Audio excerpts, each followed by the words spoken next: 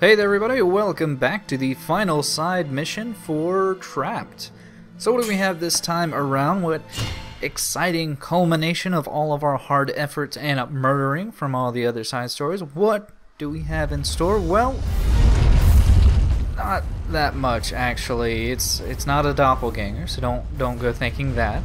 It just so happens that we are actually going to be fighting Millennia from Deception 3?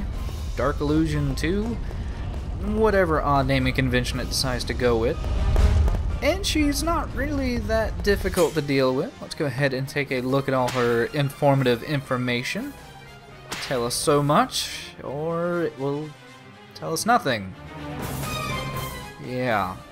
We don't even know what her age is. She's timeless. So that's helpful. Yeah, I guess this is just a little Easter egg. There is another set of side missions, and I think the final boss for that is the question mark boy, and I think you have to fight Ada, but she's just a normal thief, so it's not really that great.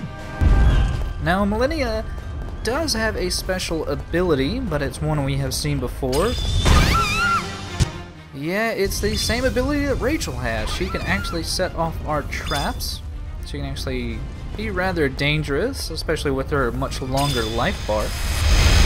But, well, realistically, she's just not as smart as Rachel. So we can easily take care of her. Especially now that I know that you can easily, well, time up Delta Horse and the Death Iron pretty well to where you can just juggle someone to death. So what would normally be a rather difficult side story is made incredibly trivial.